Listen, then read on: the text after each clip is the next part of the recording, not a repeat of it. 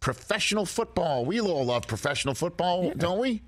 I dig it. We love the American Football Conference. We love the National Football Conference. And we love the Southeast Conference. Because that's professional football. What do you mean, Rich? Wait a minute. That's college football. What are you talking about?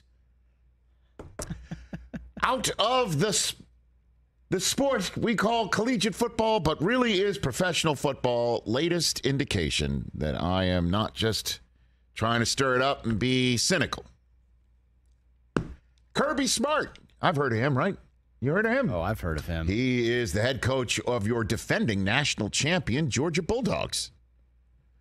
He is the latest Nick Saban acolyte, former assistant to go elsewhere and try his hand at things and succeed.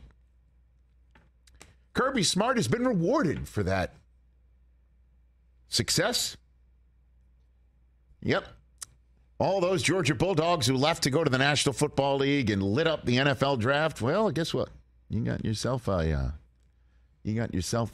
head coach who's paid like a professional football head coach.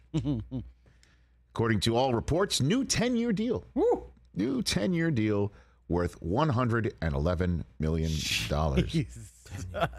You know what? And we appreciate that, as does probably all the collegiate athletes there who might not be taking math classes. Oh my! That's God. $11 million a year. That's not bad. That's definitely more than some NFL head coaches. That's for sure. $11 million a year. So Kirby Smart. I will just say this: have we? I don't know if we've had him on. Have we had him on? We've not. I don't want to hear ever out of his mouth a single. I don't think he's made one yet either. Who knows? At some point, may happen. I don't know. I'm just front loading it. We cannot hear out of his mouth ever again anything about players and the NIL and transfer portals and all that stuff. I am sorry. We can't. That would be the first. I've never really heard him. I know that. I'm just saying. I'm just front loading it. Yeah. I'm just front loading it. Can't hear it. Can't have it. Won't have it. Okay, went with him. And because this is it. This is where we are. Head coaches in college football paid better than professional football head coaches in the National Football League. And it's all coming. It is all coming.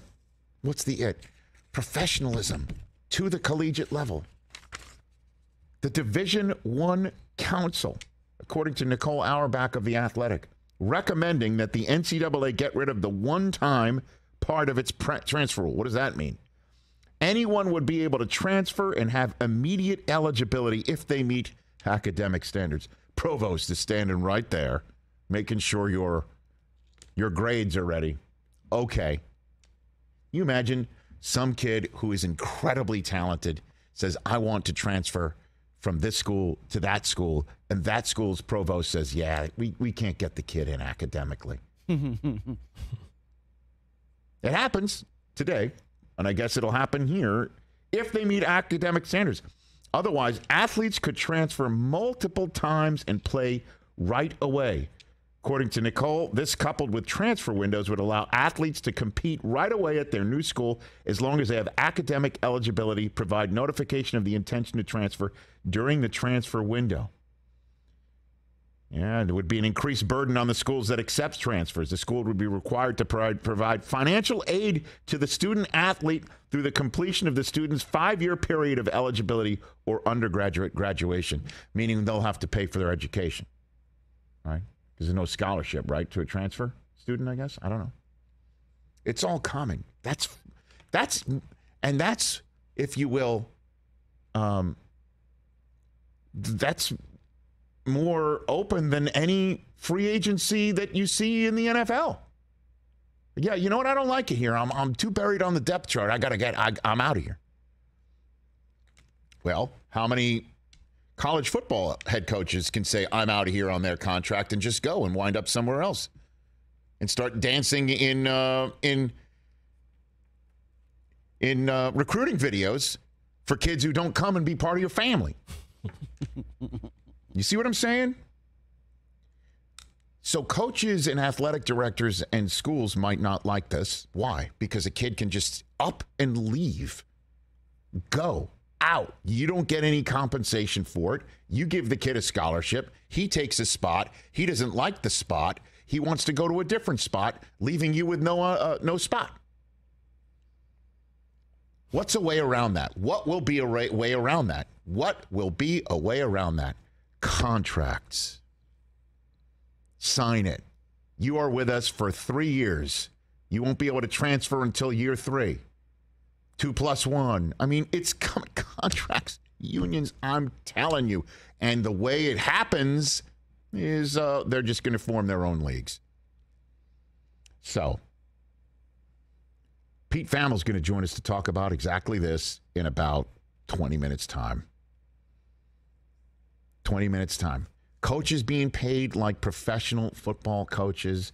Players are going to be able to transfer. Just out. Don't like it? See ya. Coach, play me. If you don't play me, I'm out. I'm going somewhere else. And then suddenly a kid leaves and starts transferring 2-3 times. What happens then? Does the next school take him?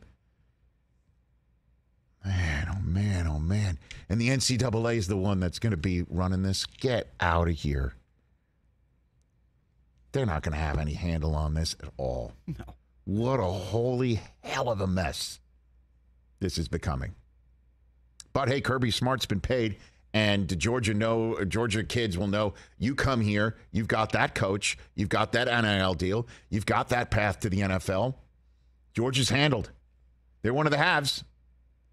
Alabama's one of the halves. All the halves getting together. Right now it's called the Southeast Conference. Soon it'll be called what? The might still be the Southeast Conference. That's what they'll call it. Yeah, it'll still be the Southeast Conference. Still be the Big Ten. We need 2 more. We need 2 more Super Leagues. That's it. We need 2 more. You got 2 at 16. Give me 2 more with 16, and then suddenly you got yourself 4 Super Leagues that will run their own championships, and whoever comes out of it, that's a 14 playoff, right? Well, 16. You could have the top 4 in each conference. Play it out. Yeah. Or they just run their own conference, run their own championship. Oh, then the winner. In the same way the four. AFC runs its own championship and the NFC runs its own championship, and the 2 meet in something called the Super Bowl. Sure, that works. So you got 4 Super Leagues, come up with 4 of their champions, and off they go. And if you're not in it, and if you're not in those 4 leagues, what's the one of the many phrases I heard in camp? Tough noogies. Tough noogies. That's from my Camp Laconda days.